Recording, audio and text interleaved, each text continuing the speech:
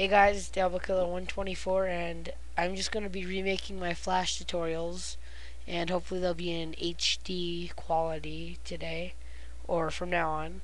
I just figured out how to make them HD. So let's just get started. In this tutorial I'll be teaching you how to create well, not necessarily a moving character but a moving object in your Flash file using ActionScript. So we're just going to create a new Flash file, ActionScript 2.0. If you don't have this screen, you can just click File. Well, you can just click File, New, and then something will pop up for you. Okay, I'll show you. File, New, and then this will pop up. Just choose Flash file, and there's a whole bunch of things you can do. You can choose from templates for advertising and stuff. There's pre-made ones, but we're just going to do a Flash file ActionScript 2.0. So just click OK there, and then you should get a screen that looks like this. This is your, well, where you will be doing most of the stuff.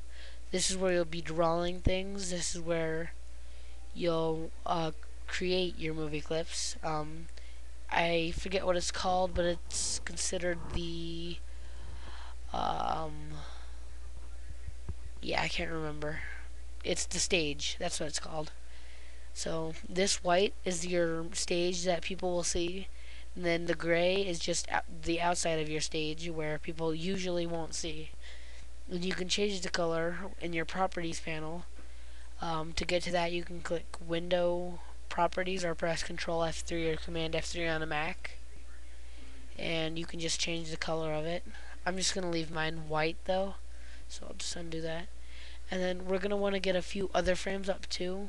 So if you don't already have these frames up, I want you to go to Window, select Library. Let me find it.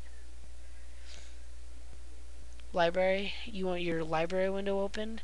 Mine's right here. I have a couple windows open right here, but I'm mainly on my properties here. Sometimes we'll be using the library. And also go to Window and Actions. Actions will be a pretty big thing you'll use a lot, or semi a lot, you know. This one's just a little bit below, so I can kind of see what I'm doing as while I'm typing it too. And then I can just click it to hide it, so I have more space. And then we'll want our timeline, which is right here. Control Alt T or Command Alt T, I believe, on a Mac. I'm not sure what Alt is for Mac, but we'll want that. And oops, you might want color, so Window Color, maybe align for later in tutorials if I get with aligning. Sorry.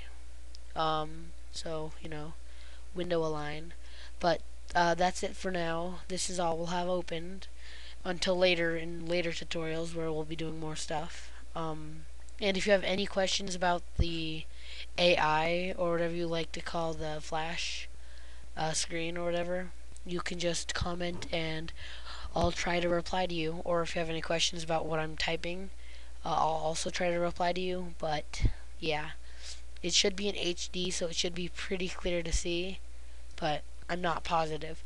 Okay, so let's click on our rectangle tool, which, we also need our toolbar. That's pretty important. So go to Window, Tools, and then you can just dock all these wherever you want. I like to keep my tools here: Timeline, Actions, Properties, Library, Color and Align. And this is just something for when I'm compiling something, because I tend to type it wrong a lot, and it'll just tell me what I typed wrong, or you know, for the most part.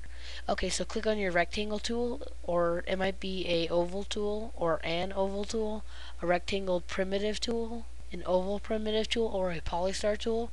I just want you to click down and hold, and then you can let go and then select oval tool, or you can just press O. So now you can draw an oval with the color right here. This one, that is your stroke. This is like it's like the sides of it. Like, I have a small stroke right here. If I just make the stroke bigger, you can see the stroke. Oops, a little too big. Let's make it like that. See? No. like that. The stroke is on the outside, it like outlines it basically. But yeah, I'm just gonna turn off my stroke by selecting this one, which just is white with a line through it. And then you have a fill bucket one, which is the main color you use, which is whatever you have. And yeah, okay.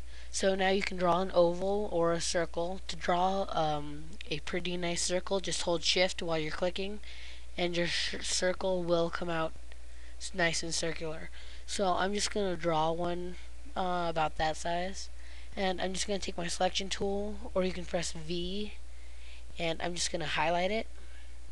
Oh, and by the way, if you decide you like to change your hotkeys around, you can go to Edit, Preferences, and no, not Preferences, Edit Keyboard Shortcuts, and you can mess around with it. See, you can change Control N to like Control F or something. I'm not exactly sure what Control F does, but I've never used it.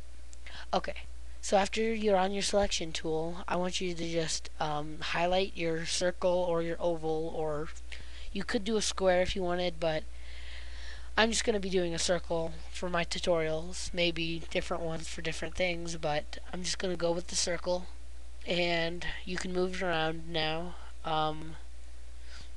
And once you have it selected and there's a whole bunch of white dots around it, you can either press F8 to convert it to a symbol, or you can right click it and select convert to symbol. So we're just going to name this symbol. I'll just name him character. And you see this registration? Set the registration to the bottom.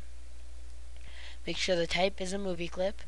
And then you don't really have to worry about any of this, but just make sure the registration is on the bottom, just so we can later, and we can have gravity and floors and stuff. And just hit OK. So now you should have something like this. There should not be white dots anymore. It should just be a tealish color circling around it. Well, a box around it. And okay. So now go to your properties panel, and where it says instance name, just click on that, and we'll give it an instance name of character. Just like that. Okay.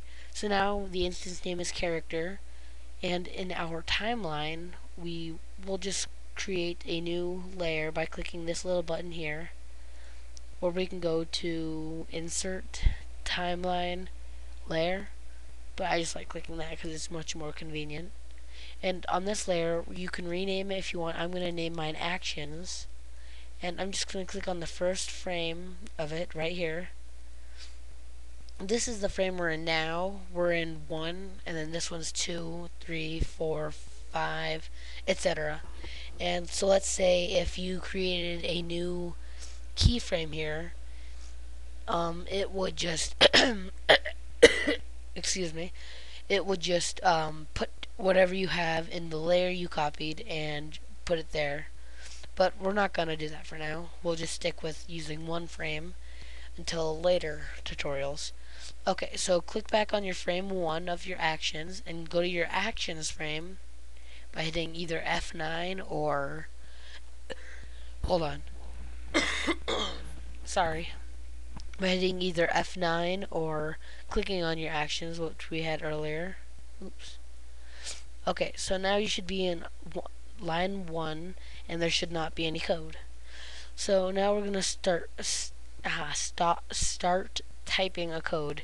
First we'll type in speed, and then we'll put a colon, and then we'll put number, which means we'll put a var before speed, so it looks var space speed colon number, and then we'll put equals, I'll put 8, and then a semicolon. Semicolons aren't necessarily required, but I'm used to doing that since I program in other languages which require it, but you don't have to if you don't want to. Or at least I don't think you need to. Anyways, so speed colon number means speed is a variable, and it's strictly going to be a number. It can't be like, speed can't equal like VFK or something, because that's a letter and not a number. Okay, so we'll just go down a line or two. I'll go 2 lines, and we'll type in function right